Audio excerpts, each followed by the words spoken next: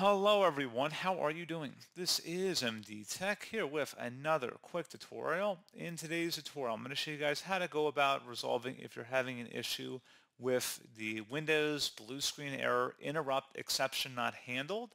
And this would occur on Windows 10 and Windows 11 computers. So this should hopefully be a pretty straightforward process here, guys, on how to resolve it. And without further ado, let's go ahead and jump right into it.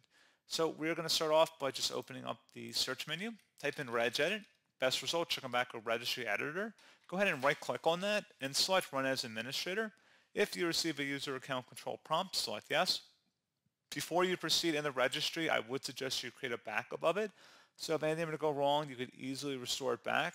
So before you proceed in the registry, I would suggest you create a backup of it. So if anything were to go wrong, you could easily restore it back. In order to create a backup, it's very simple.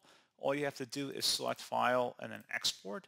File name, I'd recommend naming it the date in which you're making the backup. Set export range to all and then save it to a convenient and easily accessible location on your computer.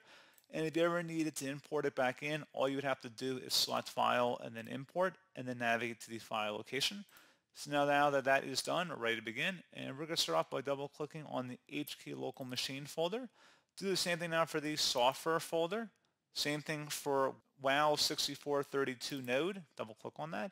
Should be a creative tech folder in here. Double click on it. And then locate the software installed folder. Double click on it. Should be an APOIM folder in here or key. You want to go ahead and right click on that APOIM key and select delete.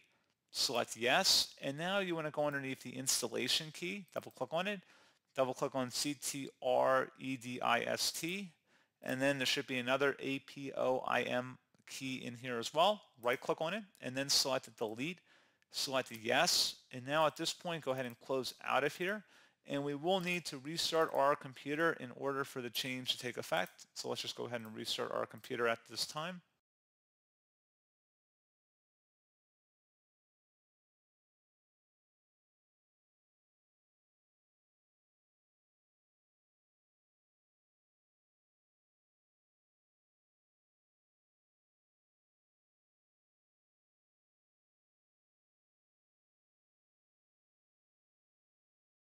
And there you go, guys. Hopefully this pointer issue has been resolved. And as always, thank you for watching. I do hope I was able to help you out, and I do look forward to catching you all in the next tutorial. Goodbye.